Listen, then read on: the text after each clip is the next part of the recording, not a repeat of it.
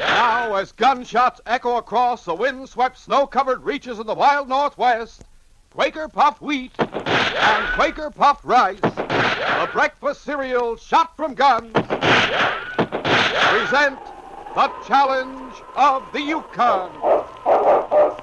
It's Yukon King, swiftest and strongest lead dog of the Northwest, blazing the trail for Sergeant Preston of the Northwest Mounted Police in his relentless pursuit of lawbreakers. On King! On, you Huskies! Gold discovered in the Yukon. A stampede to the Klondike in the wild race for riches. Back to the days of the gold rush. With Quaker puffed wheat and Quaker puffed rice, bringing you the adventures of Sergeant Preston and his wonder dog, Yukon King, as they meet the challenge of the Yukon.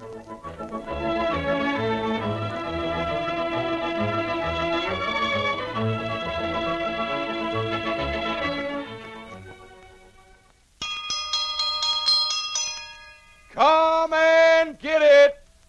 Here's a bell ringer breakfast dish.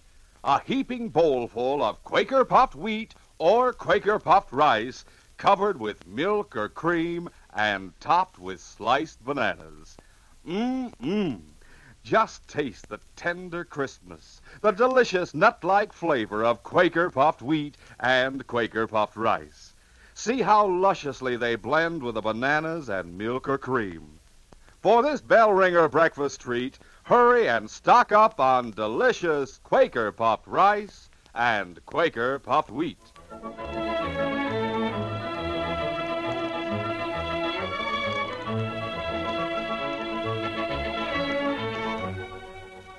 The Hobbs gang had been broken up by the police in Skagway. A few had been captured, but Slick Hobbs and two others had managed to escape just after a big bank robbery. Slick and one of the men, Joe Jessup, were hiding out in a cabin outside of Skagway. The other man who had escaped, Ed Collins, had disappeared. One day, more than a month after the robbery, Joe Jessup entered the cabin hurriedly with a Skagway newspaper in his hand. Hey, Slick, he's been caught. They got Ed Collins. Says so in the paper. What? Let me see that paper. Look, it's right there, see? Ed got picked up in Whitehorse in the Yukon Territory. Yeah.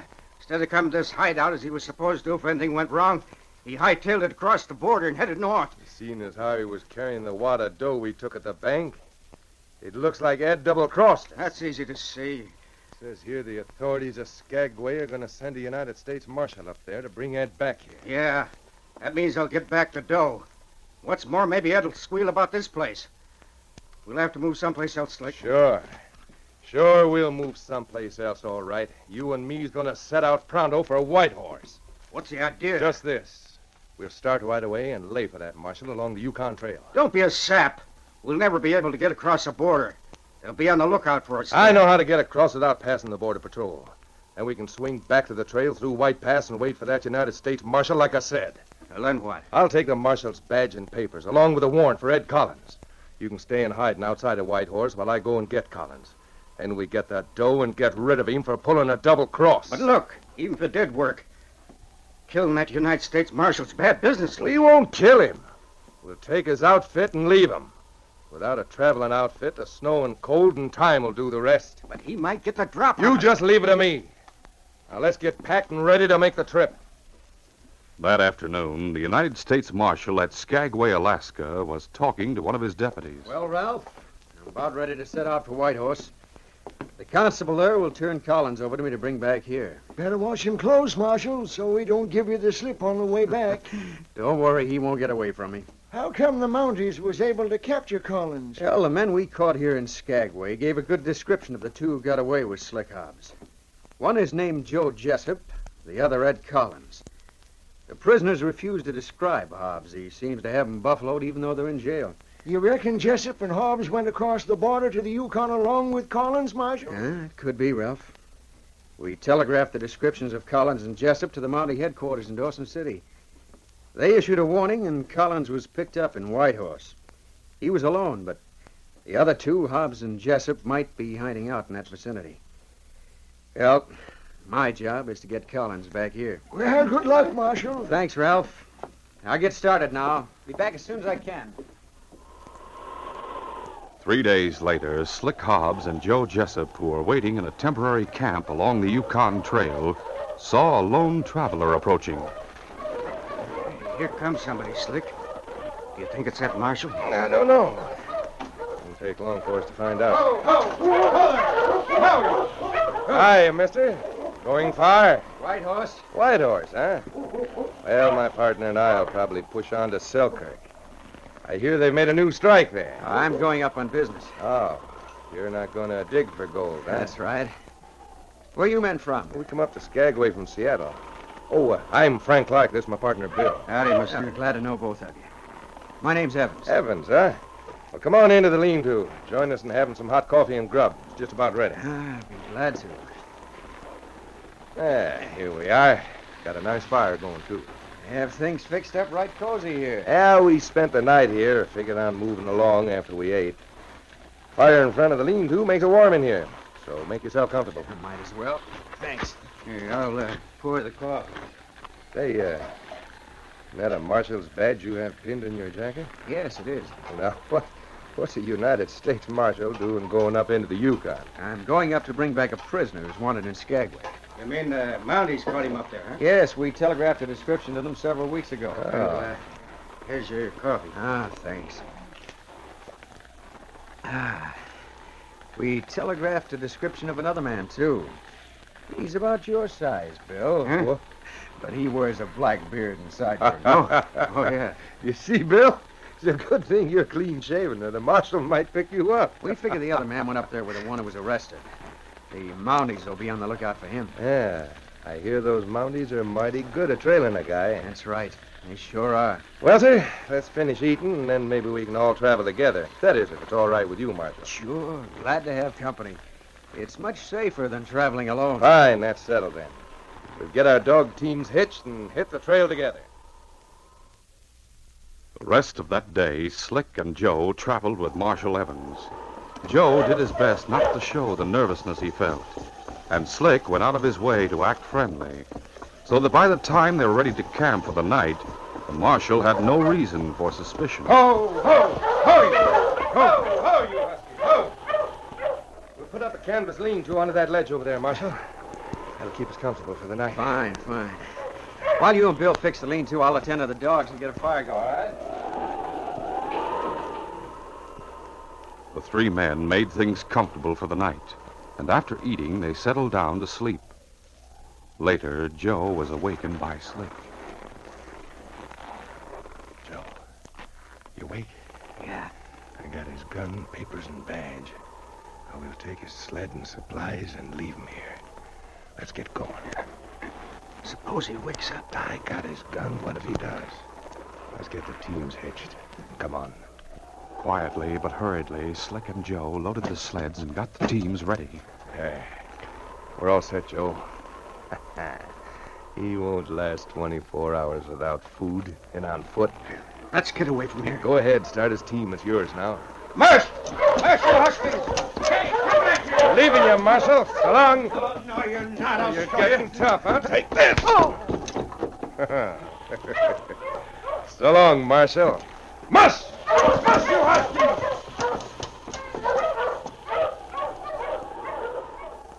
Sergeant Preston and Yukon King were in the constable's office at Whitehorse when they heard a dog team come to a stop outside. Dog team stopping out front, Frank. Yes, I heard them. Looking for me, mister? I reckon I am, Constable. I just came through from Skagway. Name's Marshal Evans. I understand you have a prisoner here for me. Oh, yes, Marshal. Got a telegram saying you'd be here after Collins. Meet Sergeant Preston. Glad to meet you, Marshal. Well, how are you, Sergeant? Here are the papers on Collins, along with my identification. Well, these all seem to be in order. I suppose you'll lay over until morning before starting back with the prisoner. No, Sergeant. I plan to leave right away.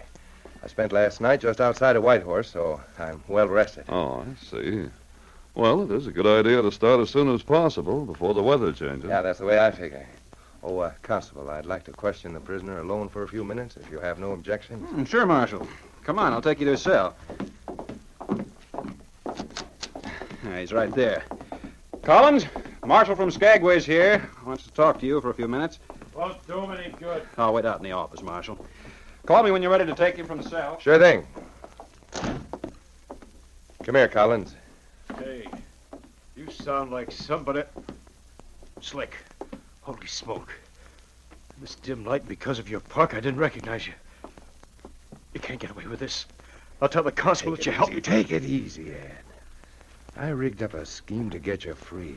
They think I'm a marshal from Skagway. Yeah.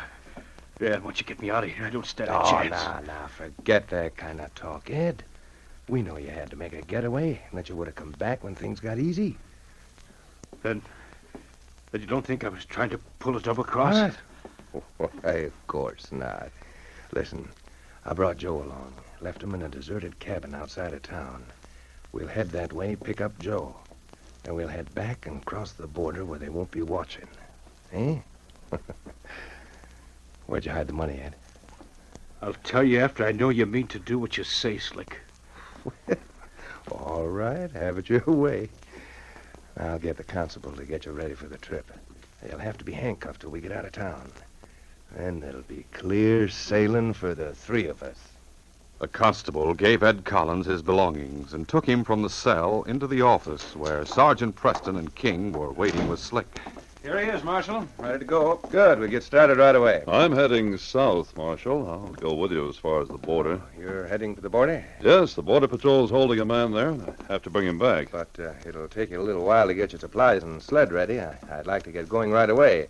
So maybe you'll catch up to us. Why, I have my sled packed and my team's ready, Marshal, so there'll be no delay.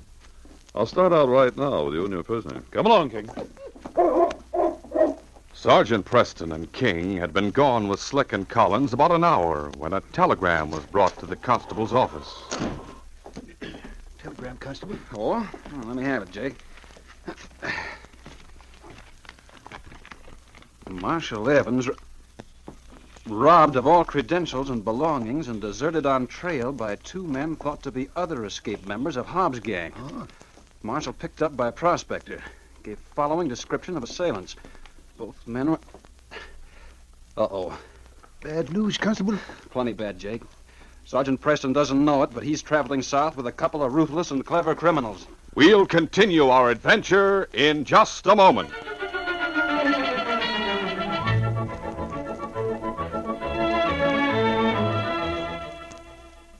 They say that if March comes in like a lion, it goes out like a lamb. But spring weather is... Now, if you ask me... You? Hey, I didn't see you come in. Oh? Who are you? I'm the weatherman. Weatherman? Boy, you're the fellow that can tell me. Me? Sure. What's the weather going to be like tomorrow morning? It depends. Huh? Well, what's it going to be like? Sunshiny, rainy, warm, cold, or what? Could be. Well, look, can't you tell me for sure? Young man, speaking off the record, that is, you can be sure of only one thing tomorrow morning. Oh, what's that? Windy, rainy, or sunshiny day. I say nothing makes a day like a breakfast of Quaker puffed wheat or Quaker puffed rice with milk or cream and fruit. Oh, you go for the breakfast cereals of wheat or rice shot from guns. Do I? I eat a big bowlful every morning, spring, summer, fall, or winter. Regardless of the weather, huh? You bet.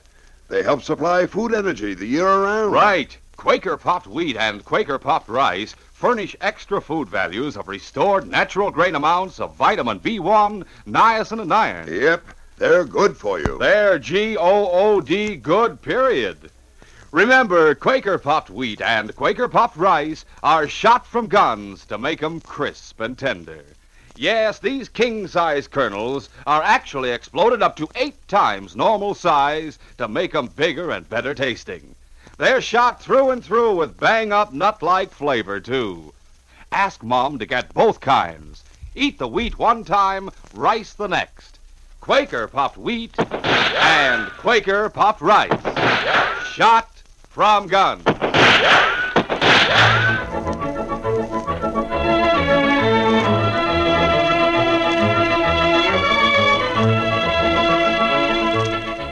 Now to continue. After leaving the constable's office with Ed Collins riding his sled and accompanied by Preston and King, Slick Hobbs tried to figure out how to get rid of the Mountie before stopping to pick up Joe Jessup at the deserted cabin. Finally, he decided to go right by the cabin without stopping, knowing that if Joe saw the Mountie approaching the cabin with him, the waiting man would understand and keep under cover. Slick urged the team to a faster pace as they came in sight of the cabin. But as they came closer, the marshal's dog team, which Joe had kept at the cabin, started to bark when they heard the others approaching. Marshal Evans, wait a minute. Stop your team in front of that cabin. Slick looked back and for a moment was tempted to keep going. And then, as they came abreast of the cabin, he stopped the team. Okay, ho, you Husky. Put it off. We'll only stop for a minute, Marshal. Why do you want to stop, Sergeant? Someone's using that old cabin. His dogs are around at the side and there's smoke coming from the chimney.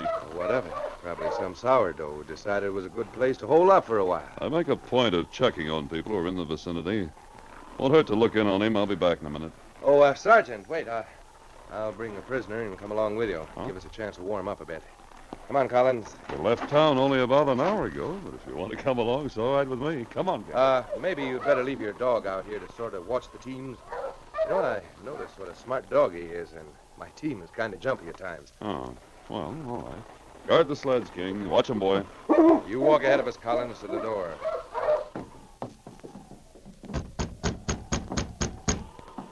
Stranger doesn't open the door. Maybe he's sick. You might as well open it and go in, Sergeant. Might as well.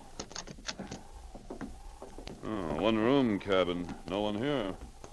I'm here, Mountie. I got behind the door when it opened. I'll reach you, get a bullet.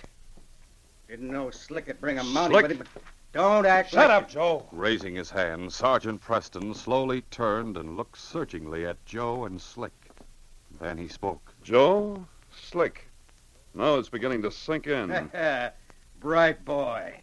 But not bright enough to know that he's Slick Hobbs instead of being a marshal. Slick Hobbs, eh? Somehow you pulled a fast one to get your man Collins out of jail. I should have suspected something. You didn't seem like the type to be a United States Marshal. And I didn't think you'd risk your neck, Hobbs, to get one of your men free. I wasn't going to let you know so soon, Sergeant. But since Joe let the cat out of the bag, this is as good a time to settle things as any. That's right, Slick. Now, Joe, watch him while I take his gun. Go ahead. One move and I'll plug him. I got it. You can let me carry his gun, Slick. I don't have one. You don't need a gun yet, Ed. I'll let you have it after you tell us where the money is hid. But not in front of this Mountie. So that's the reason you went to all this trouble, eh? Yeah, that's it. I suppose the real Marshal Evans is dead. By now he ought to be, being alone without a sled or supplies. But you can't say we killed him. It's the same as murder. What's more, I wouldn't give 2 cents for Collins' chances after he tells you what you want to know. Now, wait a minute. Don't listen to him, Ed. He's just trying to scare you. Get some rawhide to tie him up. All right. Turn your back to Joe and me, Mountie. Go on, do as I say. With 2 of you holding guns, I guess I have to. Sergeant Preston turned his back to Joe and Slick. The next moment, Slick moved forward, close behind This'll him. fix you. As Slick landed a blow with the gun butt on the back of his head, Preston fell unconscious. Outside, the great dog Yukon King heard the commotion and sensed that his master was in peril. He rushed to the cabin, barking furiously, and began scratching at the outside of the door. Here's the rawhide cords. Hey, listen to the dog. Bolt the door quick, Joe. That dog might manage to get it open. He knows something's wrong in here. Yeah, I guess I'd better. Now, Ed, tie the Mountie hand and foot, and we'll toss him on the bunk over there. He'll be past help by the time he's found here. Let's get busy, huh? A short time later, Slick, Joe, and Collins were ready to leave the cabin. King was still barking and whining outside the door. We're going to have trouble getting to the sledge with that dog out there, Slick. I'm afraid of him. Don't worry, we'll get to the sleds. How about the Mountie sledding team, Slick? I got the team we took from the marshal. You drive that, Ed can drive mine, I'll take the Mounties. Now, we better get going. Come on. Wait, Slick. We'll open that door. While I was in the White Horse jail, I heard stories about that dog. The sergeant has him well trained. Look, you can't jump me if you two just open the door wide enough for me to put the gun barrel. I'll let that mutt have it. Now, go ahead. All right. Get set, Ed, and keep your weight against the door. All right, I'm ready. Now, ease the door open about an inch and be careful. Here goes. Hurry up, Slick. He's sleeping against the door. He won't be able to hold it. Well, I'll get him right now. That did it. Yeah, he's lying still. Come on, let's go out. Gee, you got him all right. Look at the size of him. Never mind that. Let's get to the sleds and be on our way. Come on.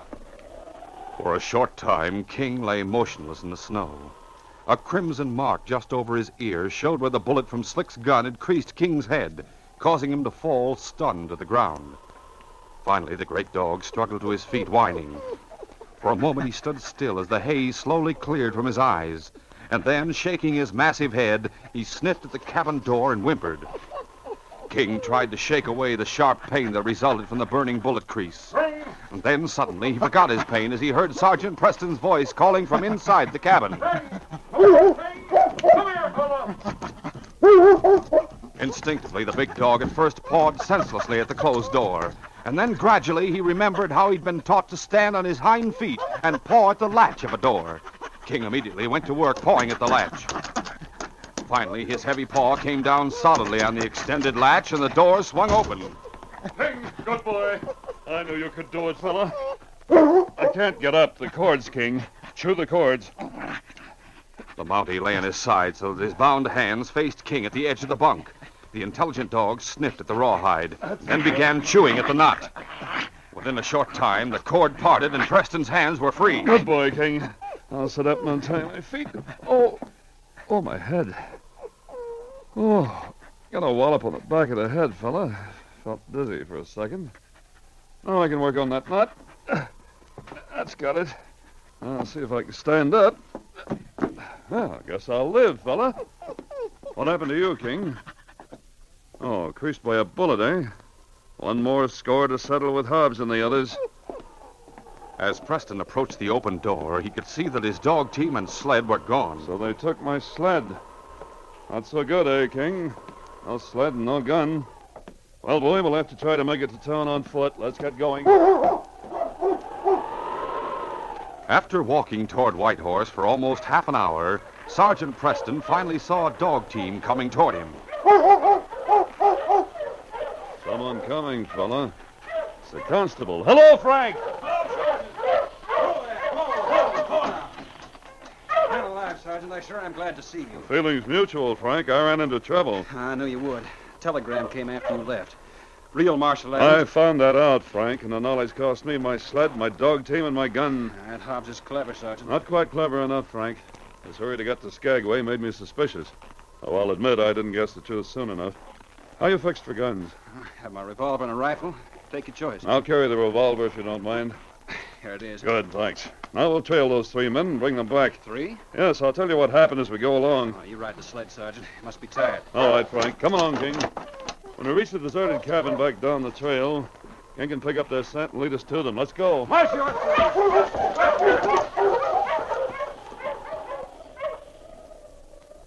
The short winter day was drawing to a close when Slick and the other two crooks put up for the night in a cabin along the trail.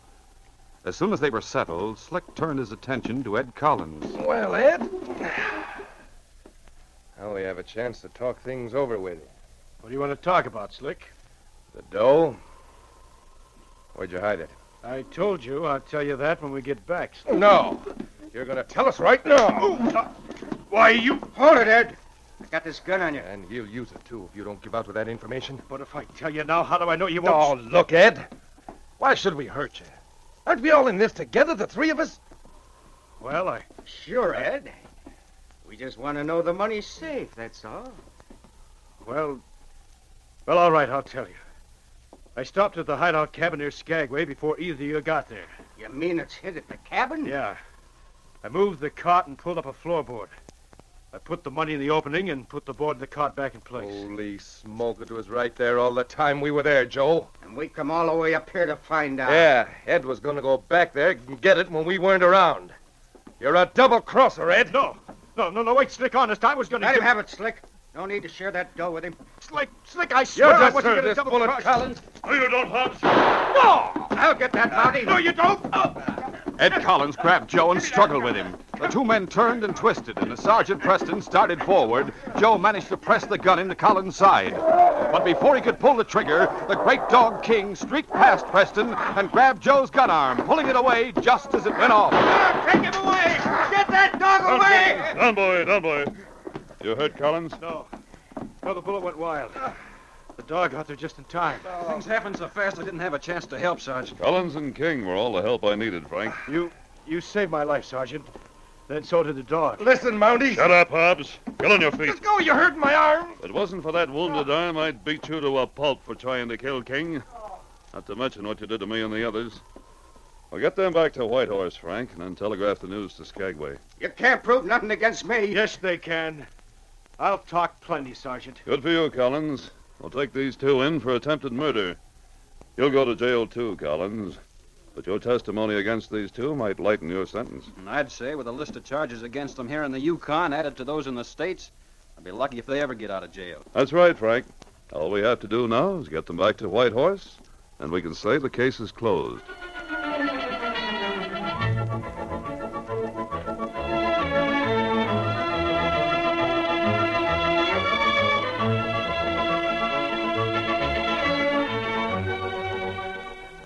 In just a moment, Sergeant Preston will give you a preview of Friday's adventure.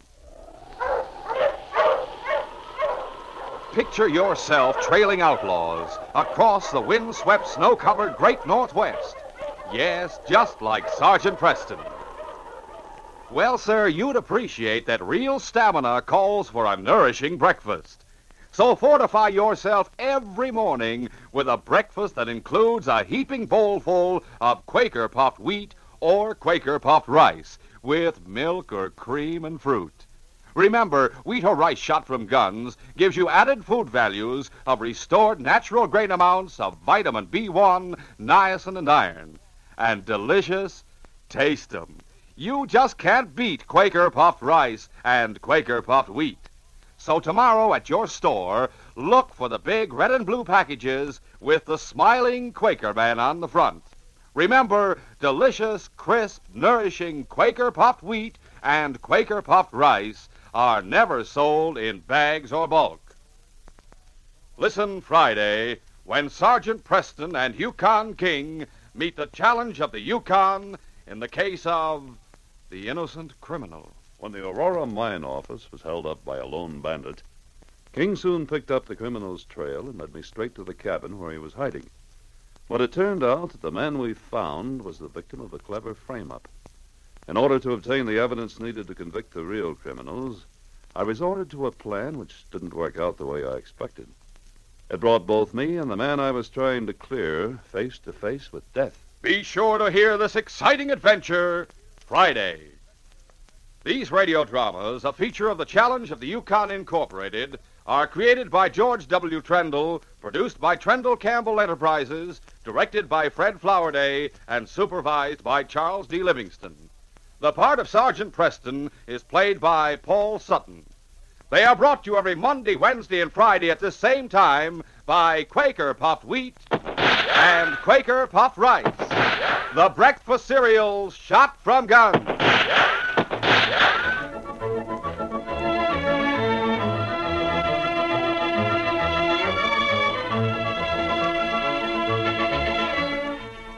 Remember, for delicious hot breakfast, enjoy Quaker Oats. The giant of the cereals is Quaker Oats. Delicious, nutritious, makes you feel ambitious. The giant of the cereals is Quaker Oats. And here's why Quaker Oats is called the giant of the cereals. There's more growth, more endurance in oatmeal than any other whole grain cereal. So make your hot breakfast nourishing Quaker Oats. Quaker and Mother's Oats are the same.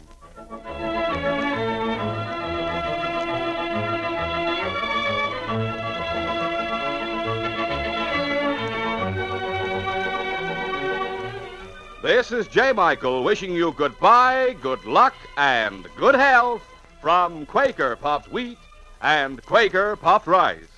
So long. This is ABC, the American Broadcasting Company.